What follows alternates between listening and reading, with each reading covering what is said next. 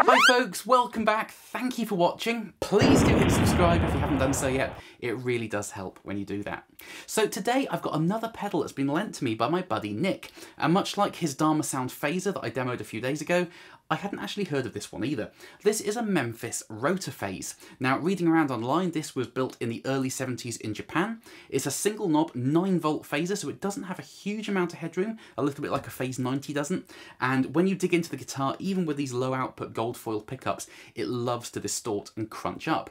But it's not a nasty distortion, it kind of works with the modulation to create a sort of rich, warm throb, which is really nice because it's definitely in the same ballpark as a UniVibe, this pedal. And of course, the UniVibe was originally developed to emulate the sound of a rotating speaker, hence Roto Phase. So it definitely has a bit of that going on. But these don't come up for sale very often, but when they do, they're not too much money. They're about 70, 80 quid.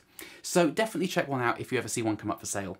Please do comment underneath, guys. Let me know what you think of this pedal. I really like it, having played around with it for a little bit this morning. So without further ado, let's get going.